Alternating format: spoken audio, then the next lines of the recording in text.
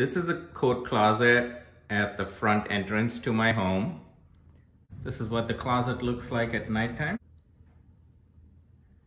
So at daytime, the lighting is sufficient, but at nighttime, there is not enough lighting here. The only lighting it gets is from the chandelier up top. But if the chandelier is not on, then it's hard to see what's inside. So we're gonna light this closet up using Philips LED light strips, and we'd light it up such that the light goes on as soon as the door is open, and the light should turn off as soon as the door is closed. So let's get started. We're going to light up the closet using Philips LED light strip and a Samsung SmartThings multi-purpose sensor.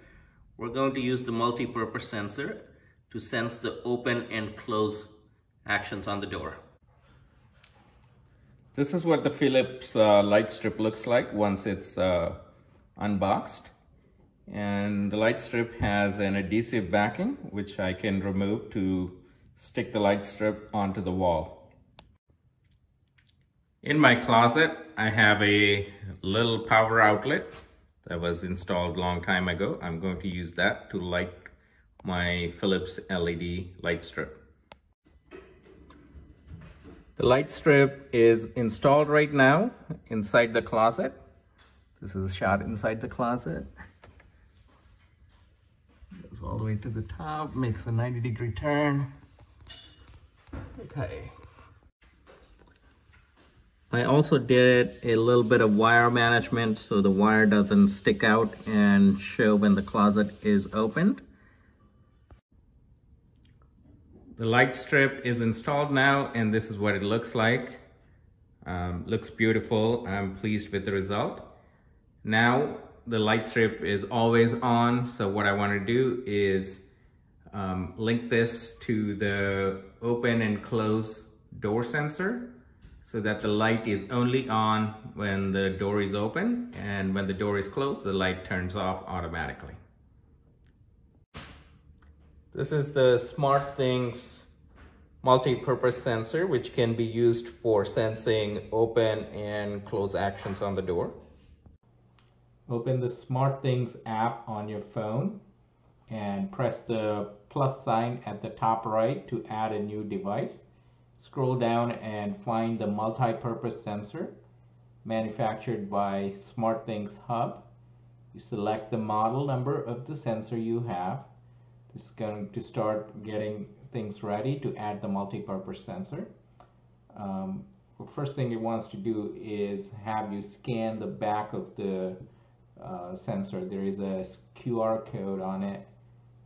So you use your phone's camera to scan it.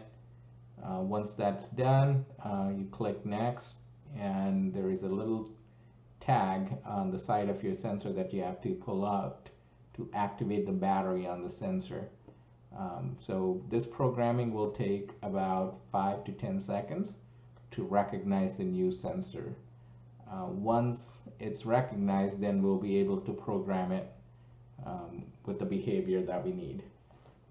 It's come up with a default name of multi-purpose sensor. I'm going to rename it as coat closet sensor.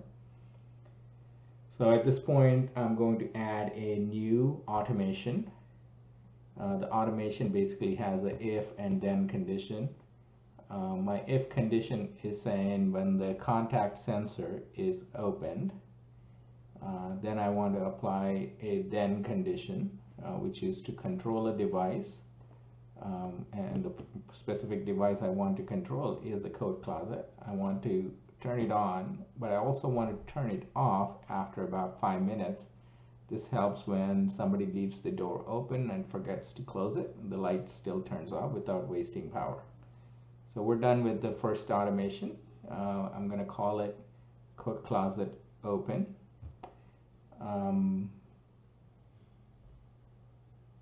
Once we create the first automation, we're ready to create the second automation, which is for the actions when the coat closet is closed. Now I'm choosing the if condition, still based on my new multi-purpose sensor, but the action would be closed, and I save this. Add a then condition, which is to control the device, which is the coat closet light, and I want to turn it off. And save it. And it's going to ask a name for this new automation. I'm going to call it coat closet closed.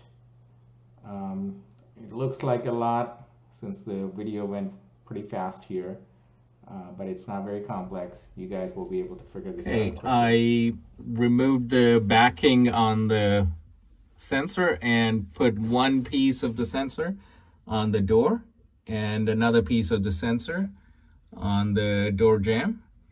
And now let's see. If I close the door, the lights go off. When I open the door, the contact breaks and the lights go on. Let's see this from the outside. I'll open the door. The light goes on. Close the door. The light goes off. This is what the finished product looks like. My closet is lit. I can see everything much better in the closet.